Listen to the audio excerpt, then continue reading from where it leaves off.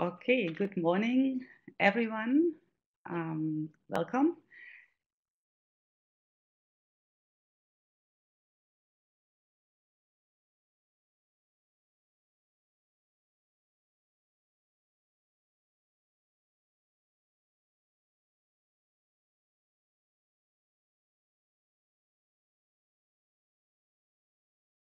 To this Parthenos webinar, how to work successfully with eHumanities and eHeritage infrastructures. The devil is in the details. With Puren and Klaus Illmayer, who will contribute this webinar, especially for the Love Data Week. And we are very happy to be part of it with Parthenos. While people are still arriving, I will explain in a few words how this webinar functions. You already received some instructions in a previous email with your registration, but just as a little reminder, during the webinar, you will be muted automatically, and you can also not be seen, only the chat. You are very welcome to ask questions and also to give remarks on the presentation, but you can only do that via the chat that is at the right-hand side below at your screens. And if you want to make it very easy for us, it would be great if you use the word question in advance when you have a question. We have at the end of the presentations, we have time to answer the questions. So we will collect them during the webinar. If you have any sound problems, please test your technical settings. I hope you all can hear me, but those who can't hear me, they hopefully read that they have to click the speaker symbol to be able to hear me. Yeah, that's all for the housekeeping. Just already as a little announcement, we have prepared a feedback survey at the end of the webinar, so we are very keen to hear from you with improvements. But let's start with the webinar. This webinar has been organized by the project Parthenos, of which I am a member, and Parthenos stands for Pooling Activities, Resources and Tools for Heritage, e-Research, Networking, Optimization and Synergies. Parthenos is a Horizon 2020 project, and its main aim is to strengthen the cohesion of heritage-related e-research for all kinds of activities, and you are today part of a training activity. Parthenos runs until 2019, and it is a very international project. So we have around 16 partners from 9 European countries, and some are also present today. Parthenos is coordinated by PIN in Italy. Yeah, that's all about Parthenos, but much more important today is to present to you the two trainers of this webinar, which I'm very delighted that they agreed to be trainers today, and they're both members of the Parthenos project and experts in these fields that are covered today. And let me just say a few words so you can see them already now, Klaus Illmayer and Puren. And I want to start with introducing Marie. She is a junior researcher in digital humanities at the French National Institute for Computer Science and Applied Mathematics, short Inria, at Paris. And as I said before, she is a member of the Parthenos project, where she has her focus on the works on the development of standards for research tools in arts and humanities, and also especially in data management. Besides, Marie also contributes to another Horizon 2020 project called eHeritage, and that is dedicated to the restoration and conservation of cultural heritage.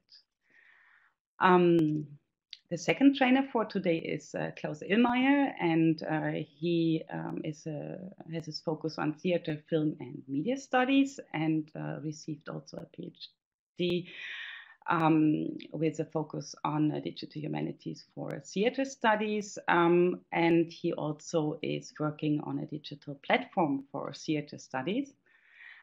Besides this, he is also involved in PARTHENOS, for the Austrian Center for Digital Humanities at the Austrian Academy of Sciences, and here he focuses Hi on everyone, and quality, thank you Ulrike for your quality introduction. of metadata. So it's a good pleasure for me and for Marie to hold this webinar. From me about our trainers, and the floor is all to Klaus and Marie. Insights into our work, and we're talking about how to connect with e-infrastructures, with digital infrastructures as we build up in PARTHENOS. So as you can see here in the slide, I'm sitting, because it's a kind of experiment also for us to do this webinar, I'm sitting here in Vienna, Marie is sitting in Paris, and Ulrike in Potsdam, so that's also a kind of experiment to see how this works out. And we would like to, as a warm-up, to find out from where are you participating. So if you can use this chat function on the bottom right, please enter where are you sitting now, and maybe you can also add your institution if you like. And it's also already a kind of reminder that you can in between ask questions in this chat, and Ulrike will collect them, and after our presentation there's a question answer section where we'll answer these questions. So I see already some places are coming there, so oh, that's great. We have very different places, people joining us, so that's great. Ah yeah, super. All over Europe is there are some people outside of Europe. Yeah, so South Africa, that's great. Hi to South Africa. Okay, great. So you can still type into, and I hope everyone now is used to this chat function, and we are waiting then your questions after our presentation. So what we are talking about in the next minutes is I will start and give you a brief introduction to what are e-infrastructures.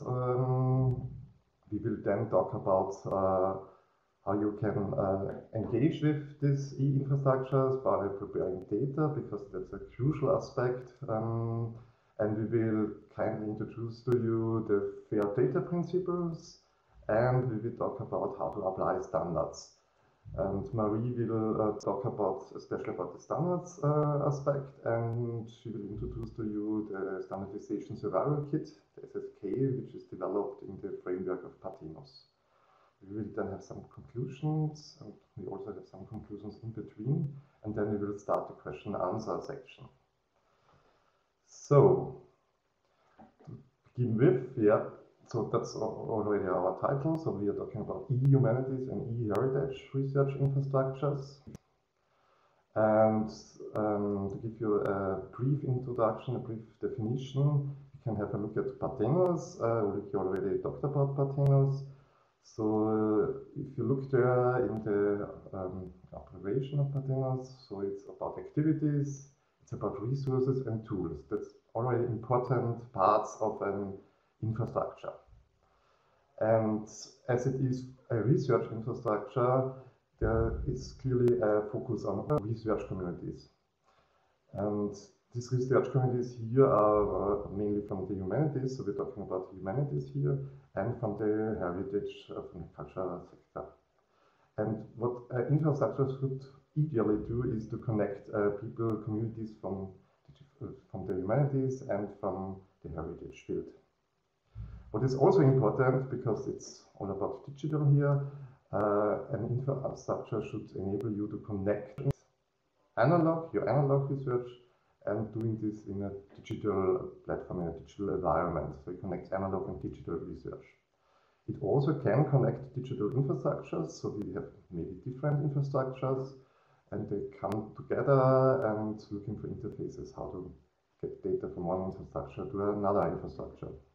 In doing so, one of the key factors for infrastructures is that we need standards, we need to harmonize standards, and we want to share best practices.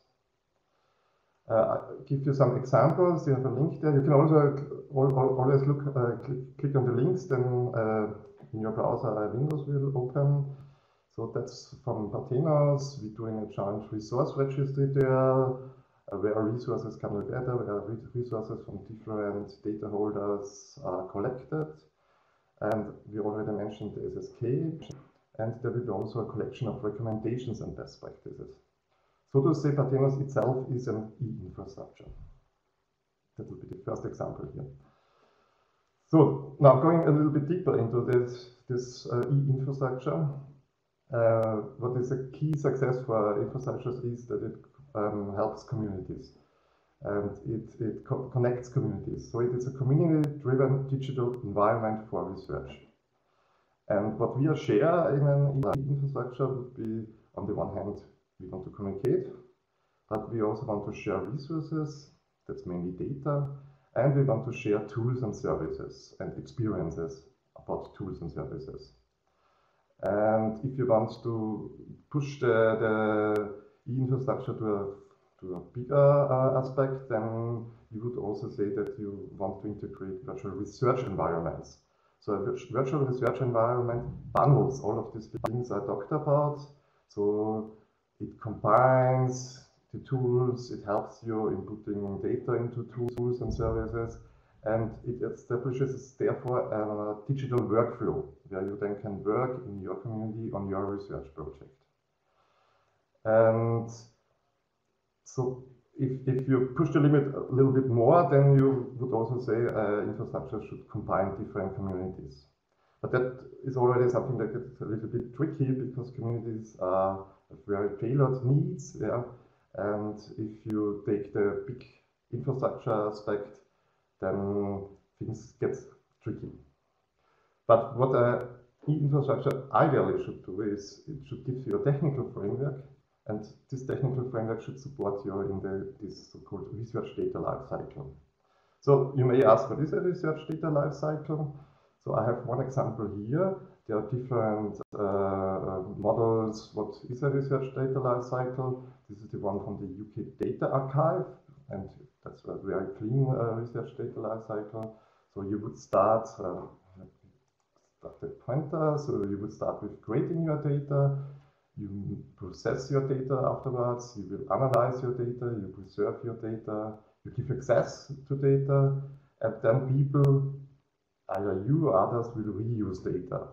And in this, a new research data lifecycle would start with this new created data. So your data iterates over this cycle. But what's behind this? So please remember this cycle. So I have the next slide. But it's important that every step in this life cycle does rely on different tools and services. And it also relies on different practices. Therefore, it's really important to share best practices and to have a good understanding which tool helps you in which step. So I have one example. So if you want to preserve data in a long-term perspective, you usually take the approach that you go to a digital archive. So we at our institution at ACDH have Arche, and this helps you in preserving this data long-term. So that's already a specialized approach. Important here is the combination. You have different tools. And an e-infrastructure should ideally help you, therefore. So what the scope of e-infrastructures is, they enable sharing in a basic level, yeah. And that can scale up, as I already explained. Maybe you start with a simple communication tool to connect researchers together, but maybe you end, or you would like to end in a digital platform that gives you good experiences, that delivers services, it supports the work with data, and it gives you access to tools. So therefore, it comes that there are different sizes of e-infrastructures, and one important remark here is that not always the biggest infrastructures help you in your work and in a research project. So maybe you start with a smaller infrastructure that is more tailored on your specific research purposes. And to give you an example, a really small infrastructure that would be your local computer where you work with and where you do your research work and where you install different tools. So that would be really maybe the smallest infrastructure here. I give you some more examples, so maybe you can click on this if it's interested, and we will share afterwards also the slides, so you can then afterwards look at these examples. So that's really, there are a lot of infrastructures around here, and this is now a more Europe-centered perspective. So you would start with a research project. So if you start with a research project, you probably have your own e-infrastructure that you created. You will then scale up to institutions, so they support you. So my institution, the ACDH, or Marie's, Inria, help you in give you advice how you can do your research work and so on. And this scales then up to national consortia, so where different institutions come together and share their experiences. And research is all about international, so we surely have transnational networks. We have two examples here, different examples here, and very important for us here in Europe are Clarin and Daria. Clarin is very centered on language-related studies, and Daria is tailored to the needs of humanities, especially history and different kinds of humanities. And they're all, both are parts also of PARTHENOS.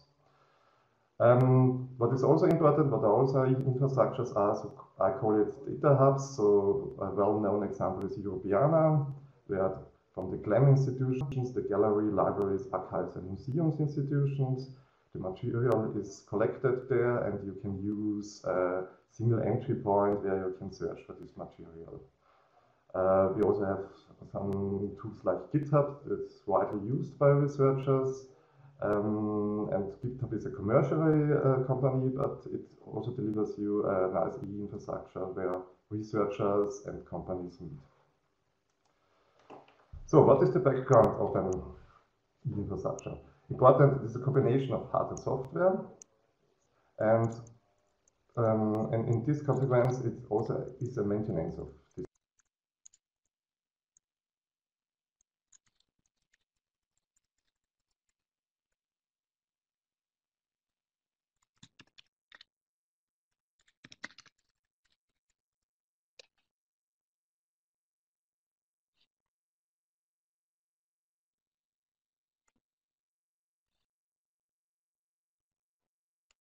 Combination. So if you have a research project that's really, so you start with a research project and it's limited time you work on this, it's important to have a maintenance after the project. E-infrastructure also will then develop and integrate new services, will look what are the needs, the new needs for researchers, and will go into this. And what's also a tricky thing sometimes is to create a user interface that supports this participation. In helping you to do things really easy. And as you see, it can really get complex. The more participants, the more services and so on, this is really complex. So, first, so to say summary, so how should an e-infrastructure look like from the perspective of an user? You should not be bothered with the technical background. This should all happen silent, but it's still important that it's clearly documented, that you understand the technical configuration, that it be transparent, so therefore preventing a kind of black box. And what's also important is it should provide you an easy entry point. For you as a user, what are the requirements for working with an e-infrastructure? Clear, start with a research question. You need a research question, or even better, you have a research data. And ideally, and that's often the case, you have a running project or a project in preparation. And with this, you can really connect with an e-infrastructure and then work further on with your data, connect with others. So it supports you in this. And in engaging with it, you work further on that a lot of people know your project and so on. What's also important, a requirement, is that you understand what you need by an e-infrastructure, because there are a lot of them, and it's also important to understand what your requirements are. That comes to the second summary, how an e-infrastructure should look like.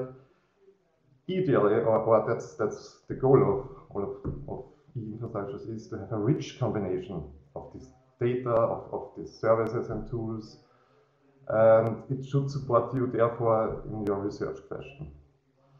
And it should also support you in the implementation of the research data lifecycle, as I already told you. And what's really key is that it facilitates research, and it also harvests research data. So it should also give interfaces for cultural heritage institutions to put their data inside so that researchers can work further on. And here it's important to give you the hint that there is no one approach fits it all in infrastructure, there are different ones. And you have to look what is the best suited for me. Yeah, how to connect with an e-infrastructure. That's maybe an important question, and I highlighted this activity words. So ask colleagues what they are using if you don't know about the infrastructure. Discuss it in your community. What are people using? What are the needs by your research community? Connect with your local support institutions, like I told you the ACDH we are working on is such a support institution. Conduct directly an e-infrastructure, that would be a clever way to get in connection with an e-infrastructure. And as I already told, compare these different e-infrastructures. So you should know a little bit about your digital, get a feeling which e-infrastructure fits the best for you. I give you some further information so that you can look at them afterwards. I want to highlight this PARTHENOS training suite, where there is a really good, wider introduction to research infrastructures. So that goes more into details and explains other approaches. So what I want to give you a takeaway messages on the chapter of e-infrastructures is e-infrastructures connect different stakeholders. For researchers, that means e-infrastructures want to support you. They want to, so they should give you access to data for research, and it allows you to create impact for research. That's also important. And on the perspective of cultural heritage institutions, it's a connection with the researchers. So it also raises the dissemination of your data, and it enables researchers to work with these data. And that may evolve to giving you, to deliver new insights into this data, which then can give you a better experience of your data. Important here to highlight is, to succeed in this, we require good data quality, and that's a community effort. So every one of you joining us here in this webinar, we need to work on data quality to help these e-infrastructure approaches. And data quality is important because, data quality is important, is the key message here. So what we want to talk about, then Marie takes a little bit later over. So we want to show you these fair data principles and how you can apply it. And we want we would like that you keep in mind that you should use standards for your data. And the key to success here is good preparation and continuous work on data quality. So we have a little poll prepared. So Ulrike, if you can put this poll there. Can you please vote for this poll? So we are not sure if you are aware of these fair data principles, and we are interested if you already know the fair data principles so that we can get a little insight. Okay, I already see the first votes coming into. Okay, I see here people are knowing the fair data principles. Yeah, so some people don't heard the first time of these fair data principles. Yeah, okay. Yes, okay, I see a lot of people know the fair data principles, but they do not know how to apply them on their data. So to keep it short, e-infrastructures, and PARTHENOS is also working on this, will help you, give you advice how to apply these fair data principles. The fair data principles, that's an acronym. It stands for findable, accessible, interoperable, and reusable. And it points to data, so data should be fair. That's a key success here, yeah. And this is also something that has a lot in common with data quality.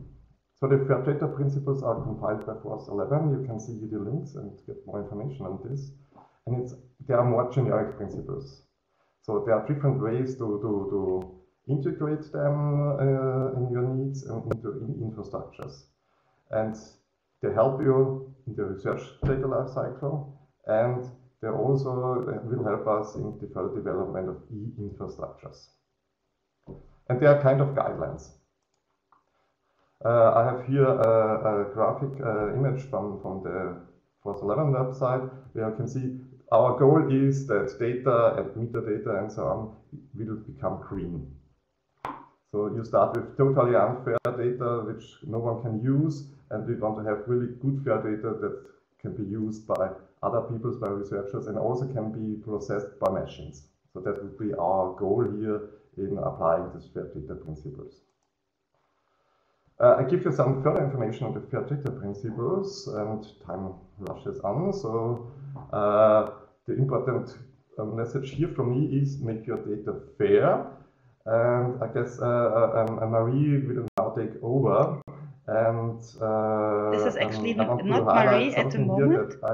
We had lost her to a very to a technical problem, but she has managed to re-enter the webinar room. Marie will now talk about standards and how they interact with the fair data principles and some examples. So, do you hear me? Yeah? Oh, sorry. I'm so sorry. I had a problem with my connection, and this is the first time it happened, so I'm so sorry.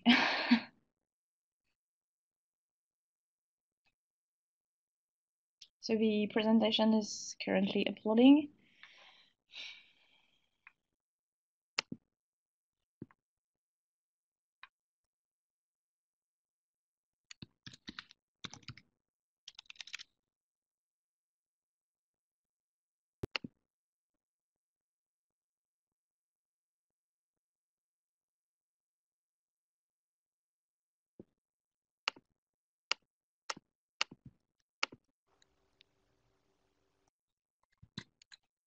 So the slides are uploading. I'm so sorry. I cannot see them, but in a few minutes it will work.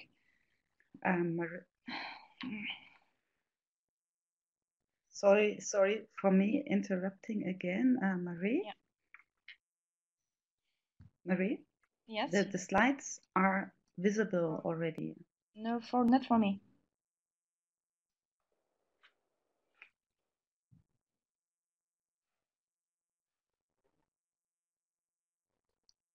But you can hear me. We can hear you, and we can also see the slides. The slides are here. So I'm so sorry. So thank you, Klaus. I had a rough time with my connection, but so first, a good question. How can you make your data fair? I was trying. So how can you make your data fair? So with a data management plan that will help you to apply the FAIR principles to your own research data. For instance, the H2020 guidelines on data management states that this document helps Horizon 2020 beneficiaries make their research data findable, accessible, interoperable, and reusable, so fair. This is the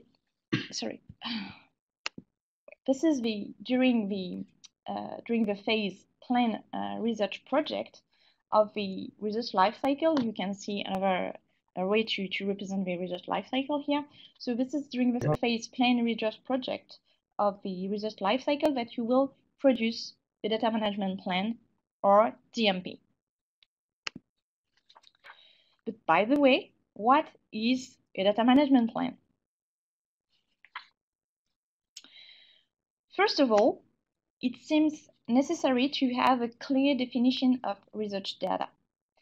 We can adapt the definition given by Margaret Henderson. Research data is data that is collected, observed, or created for purposes of analysis to produce original research results. This definition is actually wide enough to cover a wide variety of disciplines and also research outcomes. So this data can be observational, experimental, generated from test models like simulation, derived or compiled like text or data mining, reference or canonical, for instance, gene sequence databanks. And therefore, research data can adopt multiple forms like text or Word documents, spreadsheets, laboratory notebooks, questionnaires, videotapes, photographs, slides, samples, databases, methodologies, output for analysis software, and even standards. Producing research data is one thing. Then, they require an active management. It means an ongoing maintenance, like with backup, migration, and conversion, all along the data lifecycle.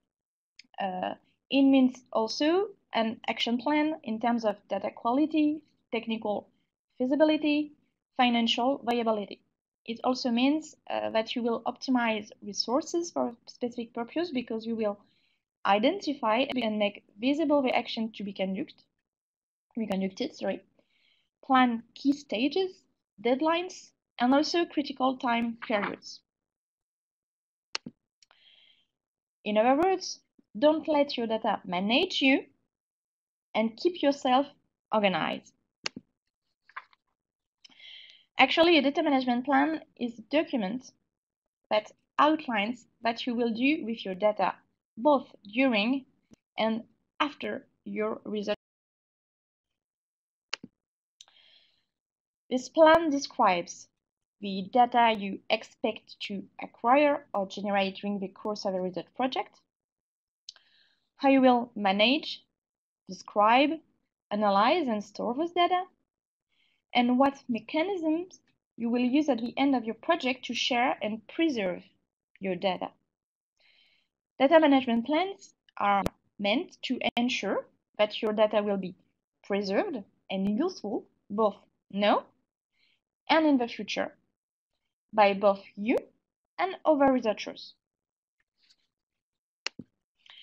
But in practice, how a data management plan can help you to make your research data fair. So there are 4 parts in a DMP. First, in the data description part, you describe which data will be collected or generated by the project. Then, in the standards and metadata part, you explain which metadata or standards will be used. And in the data sharing part, you will explain how this data will be exploited, shared, made accessible.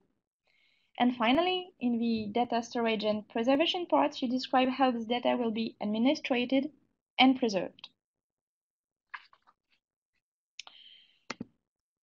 Each part of a DMP that you complete helps you to make your data fair by making your own decisions about your data visible, stable, coherent, and understandable by others and by you in the future.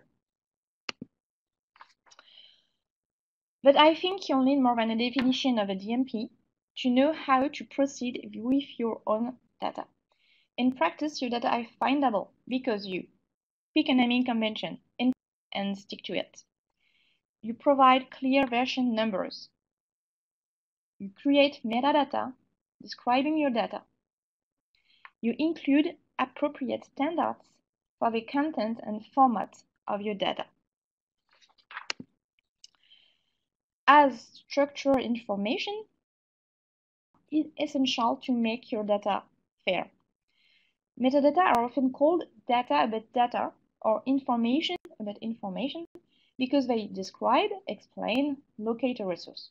They make it easier to retrieve, use, or manage an information resource. With them, you are able to describe digital resources by specifying their properties, such as intellectual content, production context, files and data characteristics, and intellectual property and usage rights. With ADMP, your data are accessible because you deposit your data and associated metadata in a research data repository, and you precise which methods and software tools are needed to access your data. Your data are also interoperable because you use standards to modelize and describe your data, and you use standards vocabularies or ontologies for your metadata. And your data are reusable because you have obtained the informed consent for people participating to the research when it's necessary. You license your data with a license as open as possible, and you store your data in a long-term archive. So in other words, the devil is in the details when it comes to fair data. You may have understood from this presentation that you have to pay attention to very, very important detail: standards. Standards are crucial for making your data fair, and more generally for research. When he was appointed as chairman of the ISO Committee TC47, Laurent Romary said that standards are a key to great digital research, which helps to discover and understand our cultural and societal life. But you may wonder why standards seem so important. First, we have to understand what they are. Standards inform you about practices, protocols, artifact characteristics, or data formats. They can be used as reference when you work with colleagues from your field so that you can produce comparable or interoperable results. They are not regulation. You don't have to follow them, but you should. They are published and maintained by standards organization, and maybe you know the Text Encoding Initiative Consortium, the International Organization of Standardization, or the World Wide Web Consortium. To be called standards, they must fulfill three requirements. They express a consensus. A wide and possibly international community of experts has developed them. They are published and easily accessible. Anyone who wants to know their content is able to access it. They are maintained. They are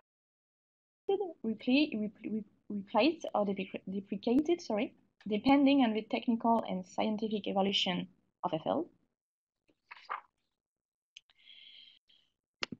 And standards enable researchers to work together, but also to work on the same datasets, even if they don't share the same scientific goals. So let's take the example of the work done by Naomi Puren for her PhD on representations of the other in the British, French, and German discourse on Europe, a corpus-based contrastive discourses analysis. So she created a corpus of parliamentary debates on Europe at the Deutsche Bundestag, the House of Commons, and the Assemblée Nationale between 1998 and 2015. Naomi Puren is a linguist, but as she annotated the corpus in TI with a stable and precise list of metadata, it is possible for another researcher to easily understand and reuse this data for another research project, for instance on European history. It is possible to do so because Naomi Puren used the standard, the TEI, or Text Encoding Initiative, to modelize her data. And it means she respected a specific schema to create metadata, and she produced files in an open and non-proprietary format, namely XML. In other words, these data are interoperable. As you can see, standards exist for metadata. In this case, it is referred as to metadata schema. A metadata schema consists of a definite set of characteristics to describe data. For instance, one of the most commonly used metadata standards is Dublin Core.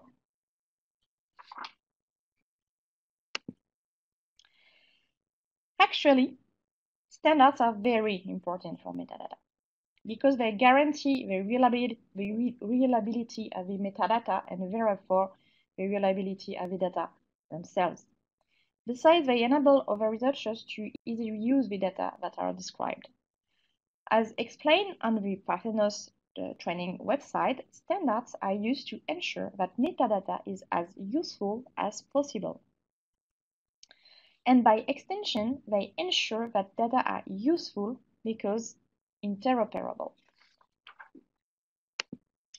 So the experience gained within the research infrastructures represented in PARTHENOS is that there is always an initial phase during which researchers should be made aware of some core standards. Therefore, elementary research projects should be encouraged to refrain from defining their own local formats and to first demonstrate that their needs are not covered by the wide variety of already existing initiatives in the digital humanities landscape. This is basically what has led PARTHENOS to identify the notion of the Standardization Survival Kit, or SSK, a toolkit available online. So just for your information, the website will be launched in a few days. So because there is no obligation to use a given standard, it is essential to provide potential users with an awareness of the appropriate standards and the advantages to be gained by adopting them. So the work carried out by the SSK covers 4 types of activities related to the use of standards in the humanities and cultural heritage fields. Documenting existing standards, supporting the adoption of standards by identifying how they relate to research scenarios, communicating with research communities, and training for researchers. To apply these 4 principles, the SSK focuses on giving researchers access to standards in a meaningful way. That is why it is built around research scenarios. So these scenarios are the core of the SSK because they aim at providing contextual information and relevant examples on how standards can be applied in a given research project. They intend to cover most humanities disciplines, from literature to heritage science, including history, social sciences, linguistics, etc. And this scenario has been created and added to by domain experts from real-life researcher-oriented use cases. Those scenarios can be seen as a living memory of what should be the best research practices in a given community. For that reason, the SSK can be considered as a framework showing concrete use of standards, rather than simply a catalog of resources. Each scenario within this SSK works like a high-level research guide for scholars. They are made up of successive involved specific tasks, and can be followed by a complete process to solve a given problem with the most standardized means. For each step, the appropriate resources to perform the given task are proposed, divided in 2 categories. The general resources, that includes the primary documentation and tools, and the project-specific resources that point to concrete use cases, in which a similar task was accomplished. The material contained in this section is of various kinds: training materials like tutorials, a state-of-the-art bibliography, which includes all the documentation needed to carry out a given task, and technical resources such as style sheets, code samples, software, or services. So as you may have understood, an e-infrastructure such as Parthenos helps you to pay attention to details, like standards. They help you to create research data that are fair. So e-infrastructure enables you to improve your results and make better science. And to conclude, a short takeaway message. For better data, don't mess with the devil, which means don't mess with standards. So this is okay for me. I'm done.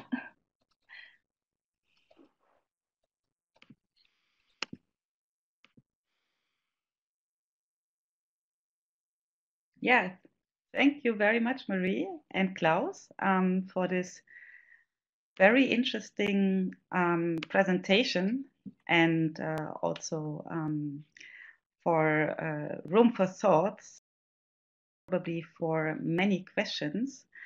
And I think we can directly go into the question and answer section, the discussion. So I'm just waiting for the participants to type their questions. And there was already from several people the question if we will be sharing the slides. Yes, we will share the slides. It will take a moment to put them online, but we will share them via the training suite, and we will also deposit in a repository, probably in the repository HAL. There is a new question from Miriam, and I think it's a question for Marie. She is asking when the standardization survival kit will become available.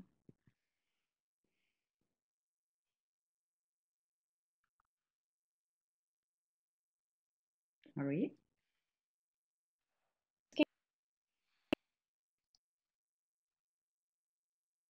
Marie, you are muted if you are talking. Maybe.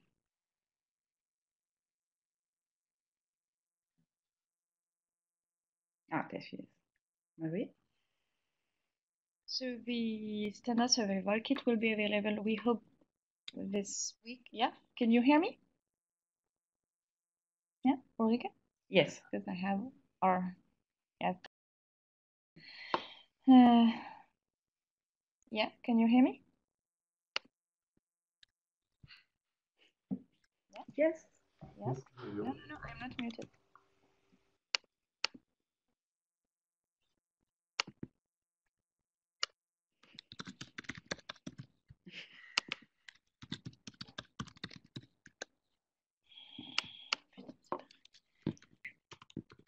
We hear you. You see me? Can you hear me?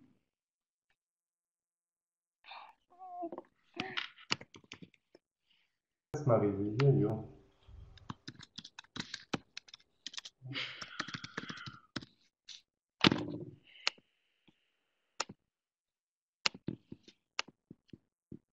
We are really sorry, but there seems to be a problem with the internet connection at the building. So Marie is. I have connection problem again. It's a nightmare. So the SSK will be available, we hope, next week. Or yeah, probably first of all. So yeah, sorry.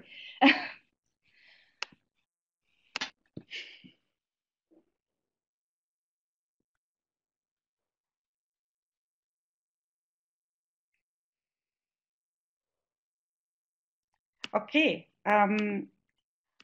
So we are really looking forward. The launch, it will be widely. It will be widely announced also via the Parthenos outreach channels. And so then you can all try it out and give us feedback also on it. Okay, let's move to the next question from Paul. I think it's a question for Klaus. Can you hear me? Oh my God. I'm so sorry. He is asking, Marie, we can hear you. Sorry. Let's come to the question to Klaus from Paul. He asked, Klaus mentioned that fair data will not necessarily be open, and he asked to explain what the difference will be. Yeah. I'm not sure if I directly mentioned it. So the recommendation is to make your data as open as possible, and data in general should be fair. But if it's open, depends also on your research data. So there are good arguments that some research data that's sensible and so on will not be open. So keep in mind, if you have social studies, interviews and so on, where you want to have the people anonymized and the answers. So there are some situations where you would not put your data open. So fair is a good balanced thing. So it tells you be as open as possible, and you should keep in mind. But on the same, it also gives you the possibility to be fair, but not to be open. So because in some situations this is a crucial thing. Yeah. So I hope I explained a little bit the difference. Welcome.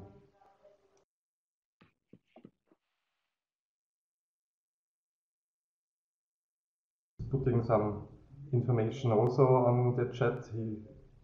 He's an expert on fair and versus open. So thanks, Raoul.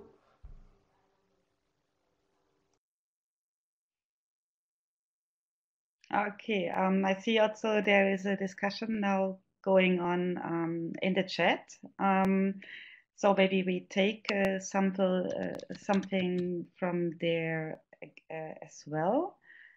And thank you very much for your elaboration on the question from Paul.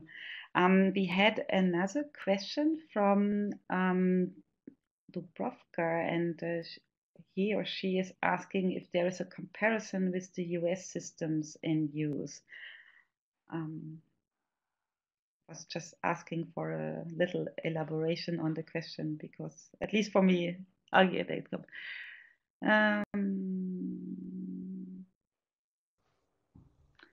Okay, so thank you for elaborating. So it's actually about the differences between the European recommendation regulations and the copyright rules, for example, in the United States. So I guess that's more a question probably for Klaus. Yeah, I also would like to know if that would be my first answer. There are sure differences, especially when it comes to copyright, but also when it comes to data protection. So in May, there will be in the European Union a new rule on protecting data. And that's sure something that is a difference currently in the United States and abroad of Europe. So, but I do not know about a list or a website where all of these differences are compared next. And I guess it's not so easy because things are changing really fast. If someone of the participants maybe know such a list, that would be great. But if I remember correct, the Go Fair initiative, I put a link there, I can put it also in the chat, is looking on how to harmonize these different regulations and to push these fair principles to a more global level. So because these regulations and laws, that's every time something you have to keep in mind. especially when it comes to sensitive data, but also in other terms, data protection and so on. So I'll give you the link to this GoFair website.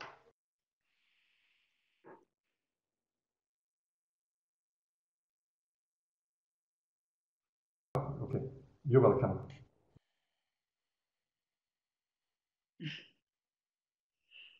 Yeah, I think we are very happy with your answer, and all hints at more information are also very welcome. But first of all, thanks also for the link to the Go Fair initiative. We will collect this information from the chat and also share it then with the upload of the slides somehow. So we will notify you about this. Any more questions from the participants? I think we have time for one more question.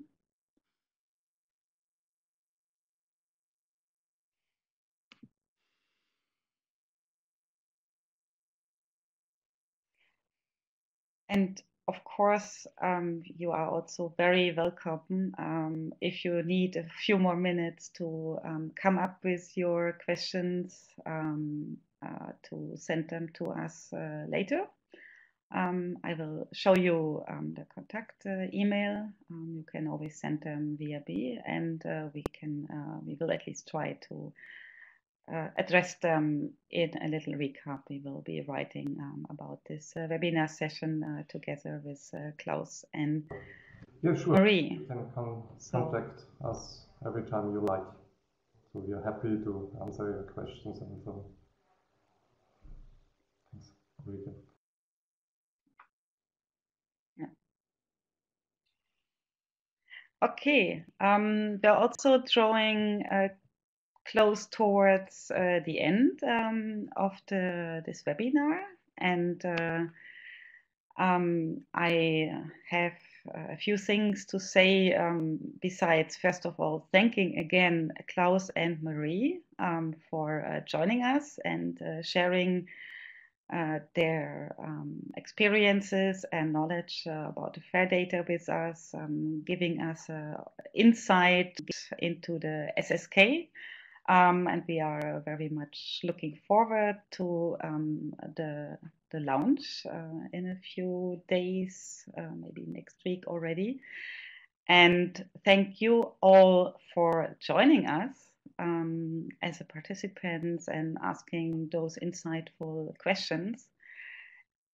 If you would be willing to help us improve the webinar series, we would be terribly happy if you fill in the feedback survey. We will put a link to the feedback survey in the chat, and I will also send it to you in a follow-up email. So please leave also any comments there that help us improve for the next editions. And last but not least, I have an announcement in case of PARTHENOS training and the PARTHENOS training suite.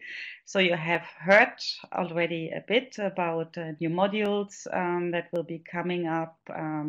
So I really invite you to have a look at the PARTHENOS website and have a look at the PARTHENOS main PARTHENOS training website.